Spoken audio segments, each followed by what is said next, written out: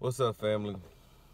Um, didn't really get an opportunity to put many of these out this month, and I've been putting out content, but I haven't been talking to you guys because this month is a busy month, May that is, due to the fact that my birthday's in May, my fiance's birthday is in May.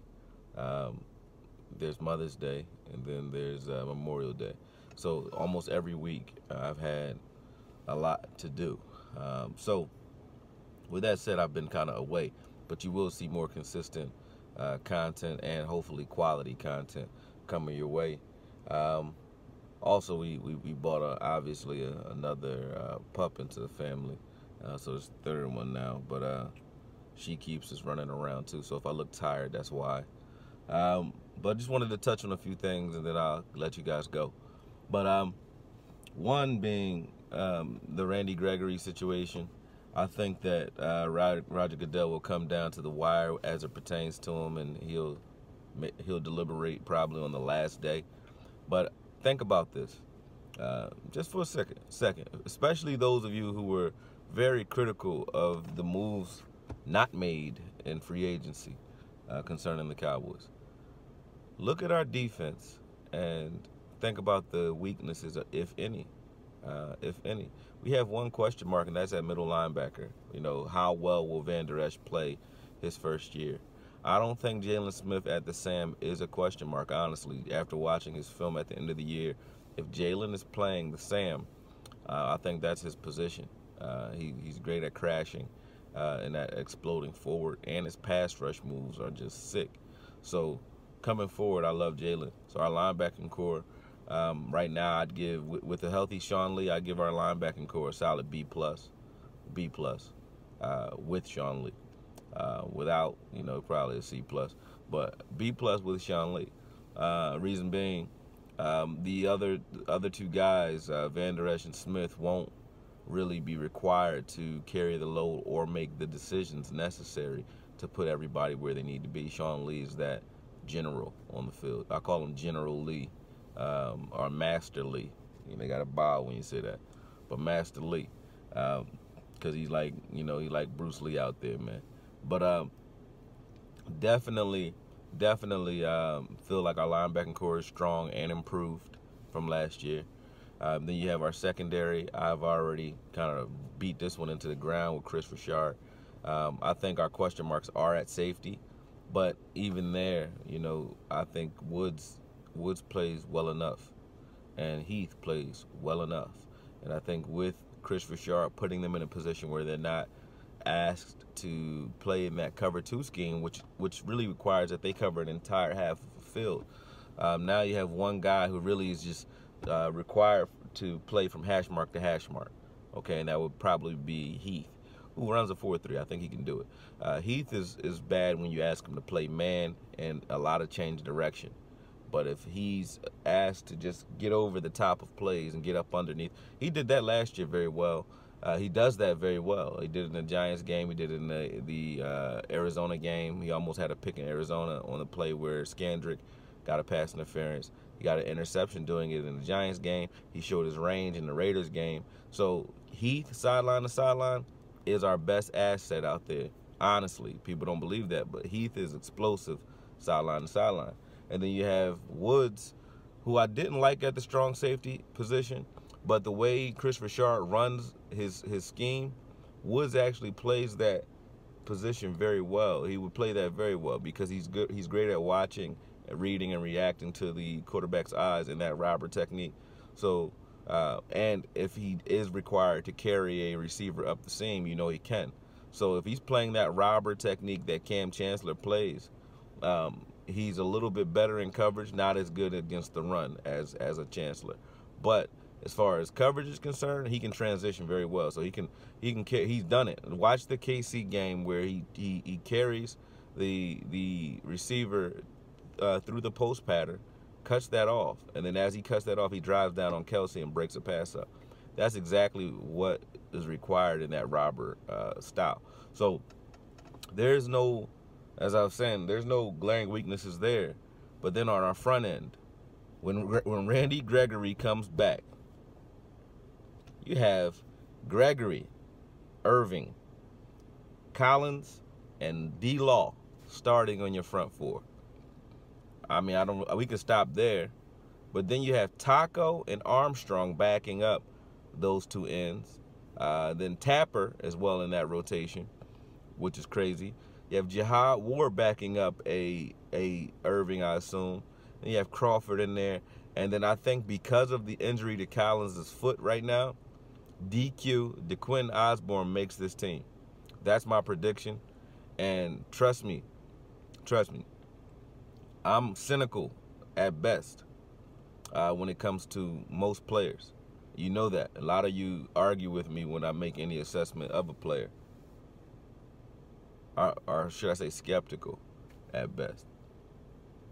DeQuinn Osborne is one of the better players. Forget undrafted free agents. He's one of the better players that we picked up in the draft this year. Period. Not undrafted free agents. Period. I like him better than I like Dorrance Armstrong. You notice I haven't said Dorrance Armstrong's name that much. I will look into him, but he's more of a left end. I think Taco's a left end as well, though, so that, you know, kind of leaves you with a logjam there. Those two will be, I think, competing for left. I don't think they're right defensive ends. They might have to play there, and Rob Marinelli can do work miracles with the best of them. So, you know, who knows? But I think Taco played better on film when he was on the left side. But the problem was he was spelling D-Law, who was already said to not want to get out of games at times. So that kind of cut into Taco's playing time, I believe. Benson Mayoa didn't come back. We didn't bring him back, but he played well on the other side, especially in that Seattle game. But nonetheless, those guys are going to be on the left, I believe. Then you have a Tapper whose first step is amazing, who I like on the right. People say that he might not make this team. If Charles Tapper doesn't make this team, I'd feel remiss. I feel some type of way about that because I like him. I just want him to stay healthy enough to. He reminds me of D-Law, like a guy who hasn't stayed healthy his first 2 years and might have an explosive year if he can stay upright this year because his first step is the best on the team. His first step is probably the best on the team. Randy Gregory's bend is ridiculous. Tapper's first step and explosiveness is ridiculous. So, with that said, just imagine that front eight on defense. I'm excited to see what we do there. So, you know, that's with or without Gregory, honestly. And one name that I didn't even bring up, which is ridiculous, is Connie Ely. I haven't even said his name. You know, so we have so much talent in that defensive line position. It's just not much that a team can do against that if they're playing to Rob Marinelli's standard, if they are.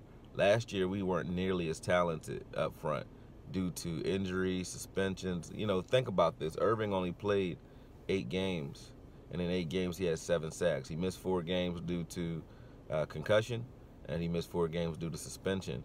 And he had 7 sacks and was just a terror for the 8 games that he played. So, you know, if he plays a full season, D-Law plays a full season, Gregory and Collins can get together and play a full season, you're looking at something special, very special. But I don't know. I got kind of deep in on that. You sleep? No? Got kind of deep in on that.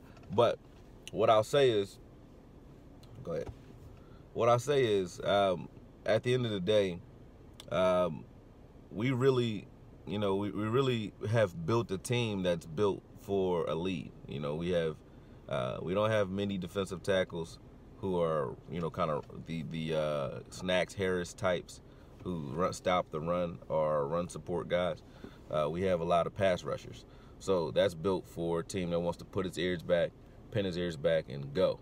Our offense, you know, if we can get some turnovers to that offense, our offense is a ball control offense built to smash mouth. Everything that we brought in, even our wide receivers, everything that we've done has led me to believe that we're risking it all on the run game, really.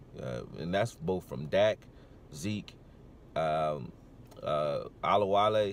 and then you have Smith, And Tavon, we're going to be running the ball and using exotic formations to run the ball and get the ball out. A lot of misdirections, bootlegs, play actions, RPO. I think we'll be doing that all year. And if we can mix that up successfully, along with just getting one or two, just being +1 or +2 in the turnover ratio, where we're getting one extra ball a game or two. I don't care if that's due to stops or just straight turnovers. I don't care how you do it, just get us the ball back. But if we're doing that on a regular basis and we can keep Sean Lee upright, our team is looking good. They really are. And that's coming from a guy who, as you guys say, criticizes Dak.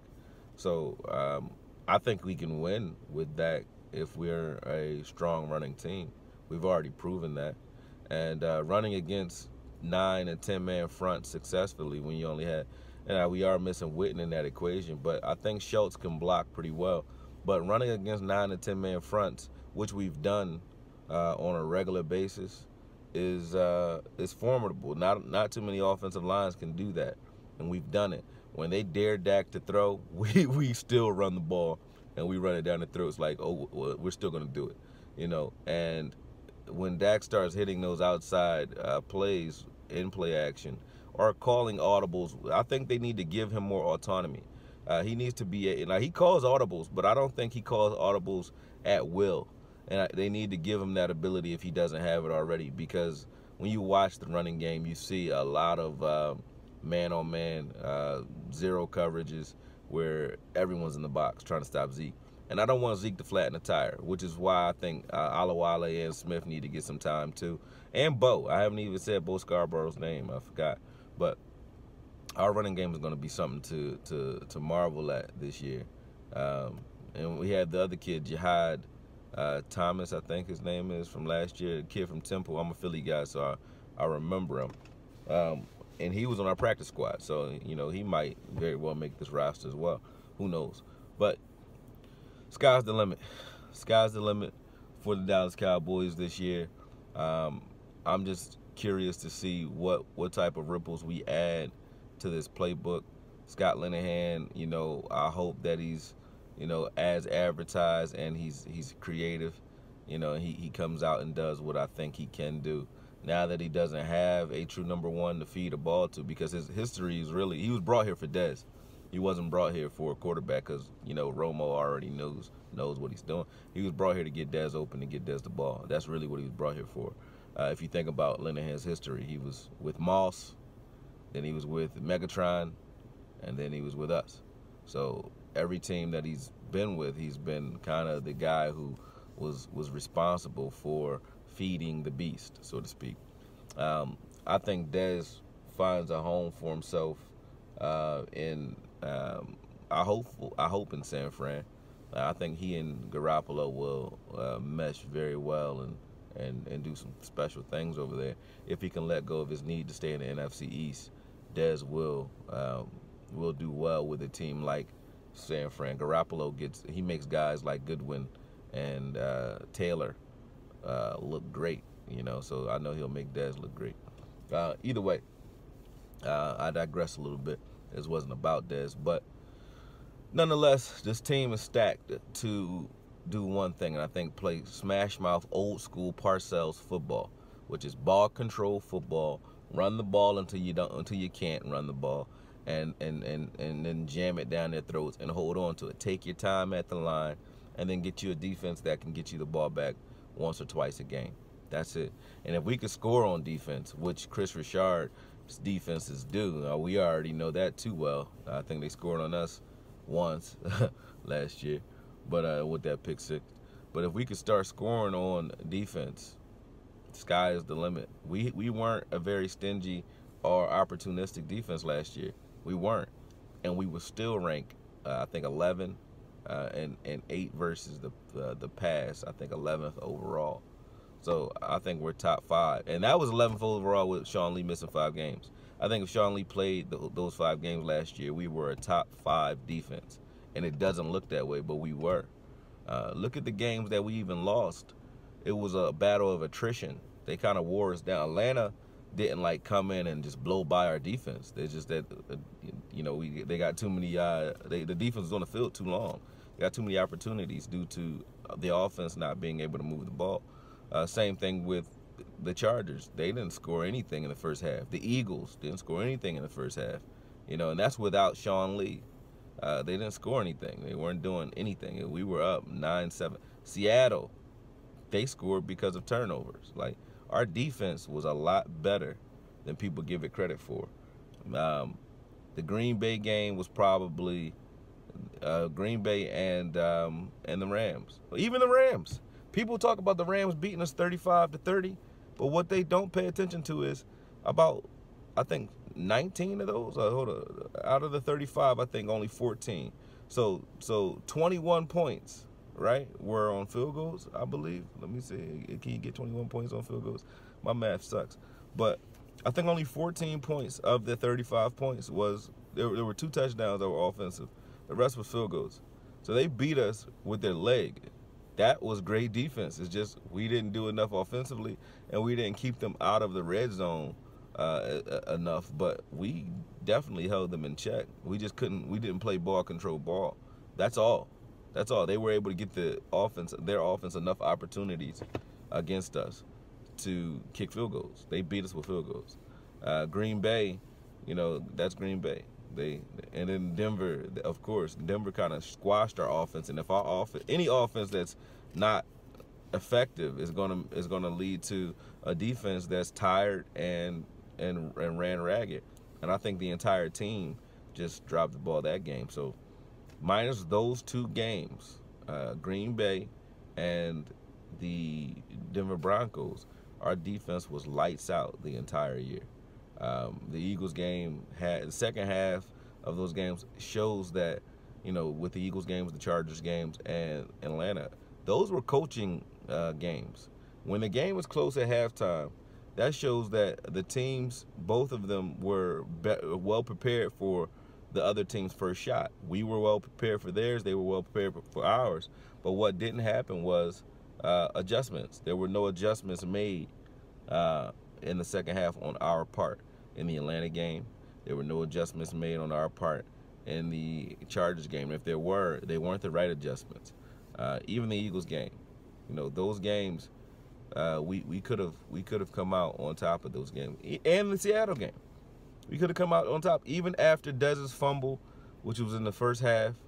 After the fumble, after everything, his interception, the interception that bounced off his hands, was untimely, but even after that fumble, we had an opportunity to come back and smack them in the mouth. We were kind of flat offensively, and I don't blame Dak solely for that. I don't. I think that our coaching staff wasn't looking at what we were actually able to do well, and they were kind of stubborn. Garrett's very stubborn when it comes to what he wants to do. I think, like he said it actually in one game. He said, "I like what we're doing. We're gonna keep doing it." Well, we saw what happened down the stretch. But nonetheless, I digress once again. Me and Rain about to go in the house and drink some tea or something. I know I am. I'm tired. But I'll be getting Master Lee's video out to you guys probably later today. If not today, it'll be tomorrow. Sean Lee is amazing, man. Watching his film is a treat. Honestly, I watch a lot of guys that are like question marks. So, I'm used to seeing guys that just, they whiff on plays and you can find good, bad, and ugly. Sean Lee, I don't find any ugly. I really don't. And I don't know how this man is not talked about as being like the best linebacker in the league. He should be in that argument. He should be in that argument as being the best linebacker in the league. Not best will linebacker, not best middle, best linebacker in the league if he's playing. And that's a serious argument. You can name whoever you want. You can say Luke Kuechly. You can say he plays as well. You can't say he plays better. You can't. You can't. And you could say stats, right? People use stats and they say numbers don't lie. Yes, they do. Numbers definitely lie. And the reason I say they lie, Sean Lee's stats in certain games will say 7 tackles, 1 assist, right? Like in the Giants game, I'll show you. but he was accounted for like 18 breakups or 18 plays that he himself disrupted out of 56 snaps. Okay, so 33% of the game defensively was decided by Sean Lee. That's amazing. That's amazing. Like, that means 1 out of 3 plays he's stopping, or he's screwing it up for somebody. Whether he's tackling someone or he's running up underneath a route. He might not get the pass breakup because he might not hit the ball, but he's where he needs to be, so much so that quarterbacks have to make different decisions. And I'll show you those plays. Sean Lee is amazing. Amazing. All right, but I've talked enough. I'll talk to you guys tomorrow, and you'll see or hear from me soon. I'm also going to be sitting and having lunch with you guys on a regular basis now, just so I can get these out. Like, I'm on a health kick, and I feel like if I sit down and express myself, I like to talk while I eat. So if I express myself with you guys while eating lunch or something like that, that'll be fun for me. It's something new to do. So, I'll try it with you guys and see what you think. But nonetheless, talk to you soon. I'm out.